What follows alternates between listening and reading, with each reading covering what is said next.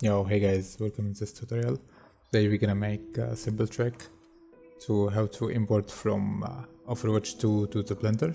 So the first we go here to Overwatch or Datawatch tool, Datawatch server I mean, and download this file, Datatool and IOScene.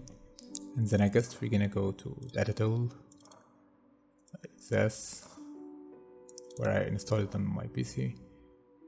So here, and hit CMD and enter. Now you always comment the prompt in this folder, and then you're gonna type Datawatch, Datatool I mean, sorry, Datatool, hit space, quotation mark, and you need to go where you install the Overwatch 2.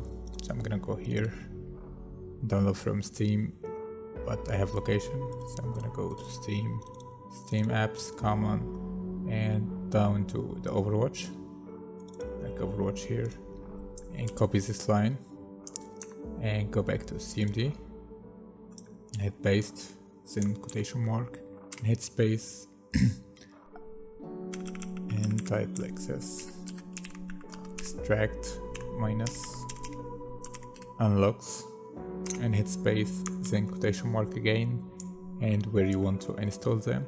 So for me it's gonna be here, the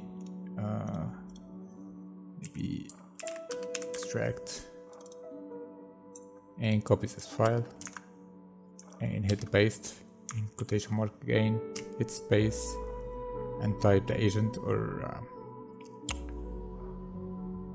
agent or the hero you want. So for me it's Mercy, hit enter, and now it's loading, so just wait a little.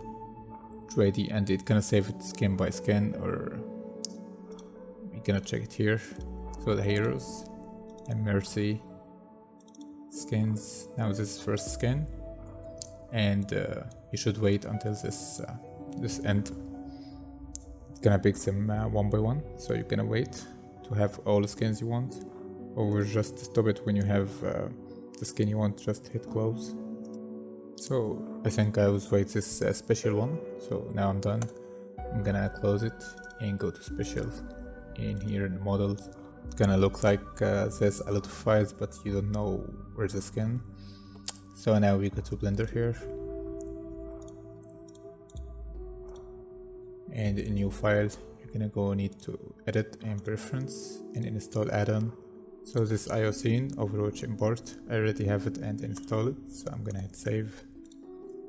Then you're gonna go to file, import, and Overtool, hit the model, and now you need to import just the model. So for me I'm gonna pick this, searching between these files, absolutely this one is the model. So you're gonna go here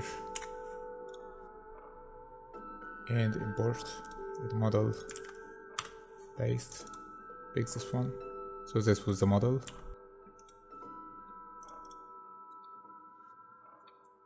So to fix this rig or this bones here, you can just rotate the model down, or just fix it. I don't know how, but it's okay. So I hope that was useful, and thanks for watching.